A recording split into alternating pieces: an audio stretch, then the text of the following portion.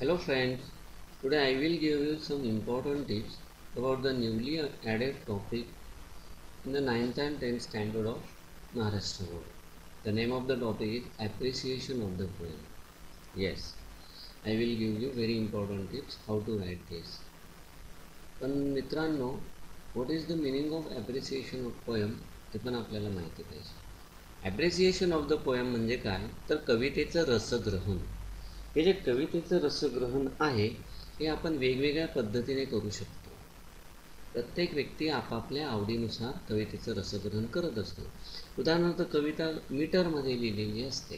काही व्यक्तींना मीटर ह्या गोष्टीमध्ये इंटरेस्ट असतो, त्यामुळे ते मीटर या दृष्टीने त्या कवितेचं रसग्रहण करत असतात.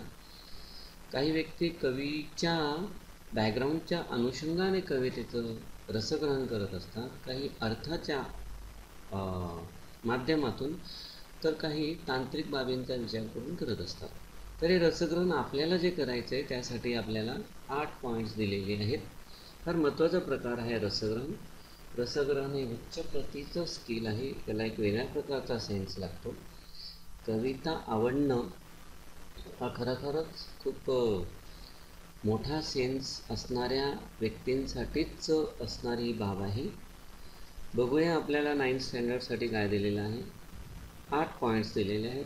Title, author, rhyme scheme, favourite line, central idea और theme, figure of speech, special features, Y I like poem.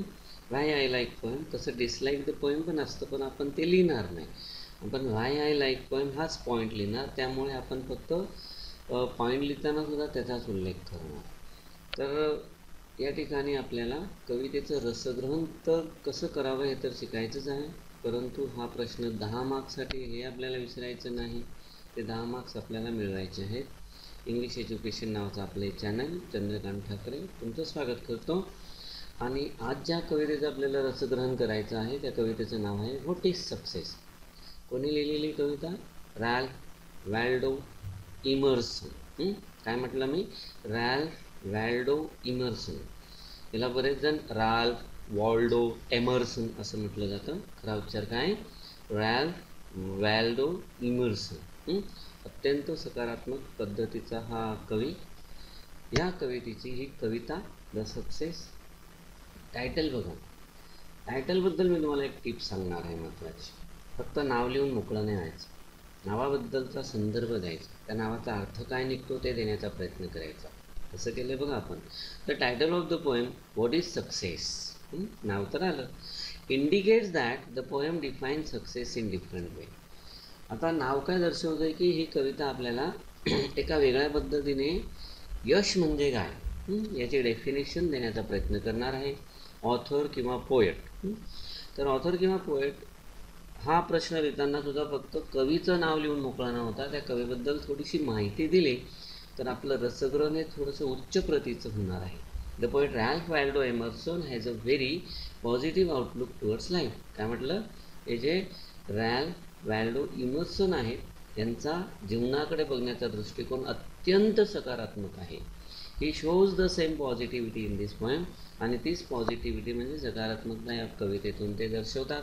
Rhyme scheme महत्त्वाचा प्रश्न आहे. राईम स्कीम असली तर लिहून मोकळं व्हायचं नाही. तर स्टांजा पॅटर्नबद्दल जरूर उल्लेख करा. दिस poem has इररेग्युलर stanza pattern without any rhyme scheme. It is written in 3 वर्स. बघा मित्रांनो, कवितेचा स्टांजा पॅटर्न फार महत्त्वाचा असतो, परंतु काही कविता अशा असतात की स्टांजा कुठे संपतो कुठे सुरू होतो काहीच कळत नाही. अशा स्टांजा पॅटर्नला काय म्हणायचं असतं? इररेग्युलर स्टांजा पॅटर्न. आणि ज्यावेळेस कवितेला राईम स्कीम नसते. राईम स्कीम म्हणजे प्रत्येक कवितेतील प्रत्येक लाईन ज्या साऊंडने संपते तो साऊंड दुसऱ्या साऊंडशी मॅच झाला की त्याला राईम स्कीम म्हणतात. पण तसं होत नसेल तर ती कविता कशी असते? फ्री वर्स. It is written in free वर्स असा हा राईम स्कीमचा प्रकार. फेवरेट लाईन, जी लाईन आपल्याला आवडली तिचा उल्लेख करा. आणि याबद्दल महत्त्वाची टिप म्हणजे त्या ओळी का आवडल्या हे 1-2 ओळीत लिहा. To know even one life has breath easier because you have lived.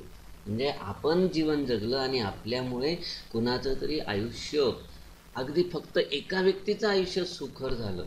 तरी पण आपण आपल्या आयुष्यात यशस्वी झालो अशी ही लाईन दर्शवते. These lines R very beautiful and inspiring. अत्यंत सुंदर ओळी आहेत, आपल्याला प्रेरित करणाऱ्या आहेत. If our life proves to be beneficial to others it is sine of success. म्हणजे आपलं जीवन जर इतरांसाठी फायदेशीर ठरलं तर तो एक प्रकारे काय आहे, यश आहे.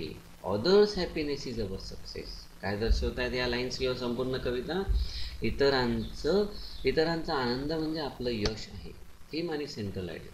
कवितेचा विषय काय आहे, कवितेचा अर्थ काय निघतो, कवितेमधून मेसेज काय येतो, या गोष्टी लिहिणं म्हणजे थीम किंवा सेंट्रल आयडिया लिहिणं. काय लिहिलं आहे बघा आपण या ठिकाणी.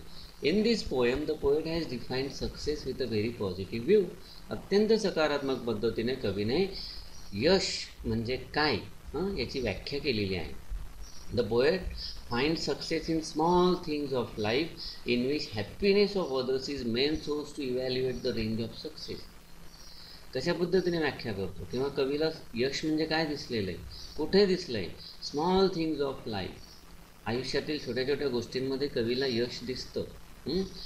जास्त करून हॅपीनेस ऑफ अदर्स म्हणजे इतरांचं सुख हे अत्यंत महत्त्वाचा सोर्स आहे की आपलं यश मोजण्यासाठी, इव्हॅल्युएट करण्यासाठी, परीक्षण करण्यासाठी. The poet says that to laugh, to appreciate beauty, to find best in others and so on are the examples of being successful. अनेक उदाहरणं दिलेली कवीने यशस्वी होणे म्हणजे काय हे दर्शवण्यासाठी. या ठिकाणी मी काय उदाहरणं दिलेली. टू लाफ म्हणजे आपल्याला सहज हसता येणं. टू ॲप्रिशिएट ब्युटी, एखादी गोष्ट सुंदर दिसली त्या सौंदर्याचं आपल्याला कौतुक करता येणं, महत्त्व सांगता येणं. To find best in others आणि इतरांमधलं आपल्याला चांगलंही दिसणं. हे सर्व काय आहे, यशस्वी होण्याची उदाहरणं आहेत. त्यानंतर फिगर ऑफ स्पीच टायटल द्यायचं. जी फिगर ऑफ स्पीच आपल्याला लिहायचं आहे त्या फिगर ऑफ स्पीचचं नाव लगेच लिहायचं. ही महत्त्वाची टीप या संदर्भात. Almost every line except few begins with the word to. म्हणजे एक्सेप्ट फ्यू, काही ओळी सोडून जवळजवळ सर्वच ओळी कोणत्या शब्दाने सुरू होत आहेत? टू. म्हणजे हा टू शब्द काय होतोय, रिपीट होतोय. म्हणून आपली फिगर ऑफ स्पीच काय झाली, repetition. This एम्फॅसाइजेस the activities leading toward success. आणि हा टू शब्द आहे वरच्या आधी येतो म्हणजेच तो अशा ॲक्टिव्हिटीज दर्शवतो की ज्या ॲक्टिव्हिटीज आपल्याला कुठे घेऊन जातात, यशस्वी होण्याकडे. स्पेशल फीचर्स, हो या जरा तांत्रिक बाबींचा प्रश्न असतो.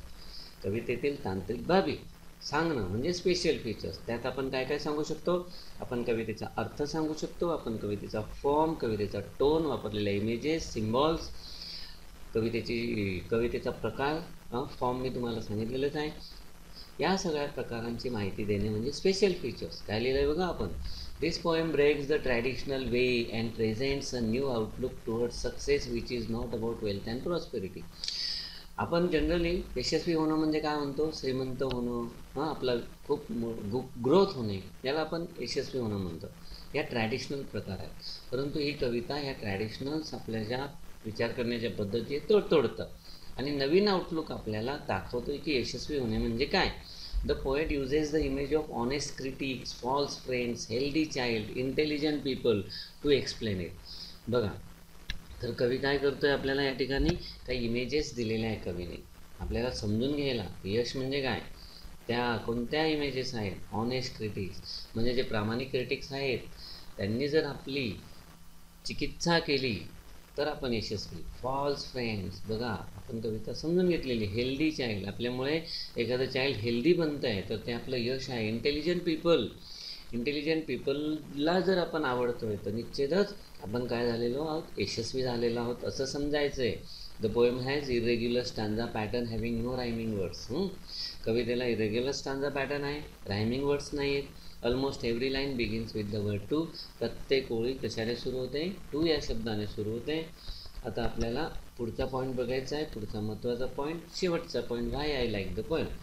तर मित्रांनो आपण अजिबात सिरियस नसतो हा पॉईंट लिहिताना, पण मी तुम्हाला सर्वांना एक टिप देतो की अत्यंत सिरियसली लिहायचं आणि अशा पद्धतीने लिहायचं की आपण एक्झामिनर्सशी बोलतोय की ही कविता मला का आवडली, आपण आपल्याबद्दल बोलतो म्हणून सिरियसली बोलायचं आहे.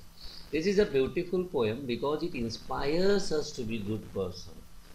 कविता आपल्याला कशासाठी प्रेरित करते, चांगला व्यक्ती बनण्यासाठी. I like this poem because it focuses on individual virtues.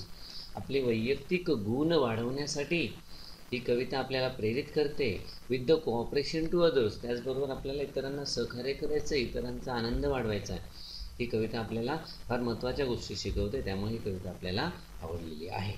तुम्हाला व्हिडिओ आवडला नक्की लाईक करा, शेअर करा, चॅनलला सबस्क्राईब करा. धन्यवाद.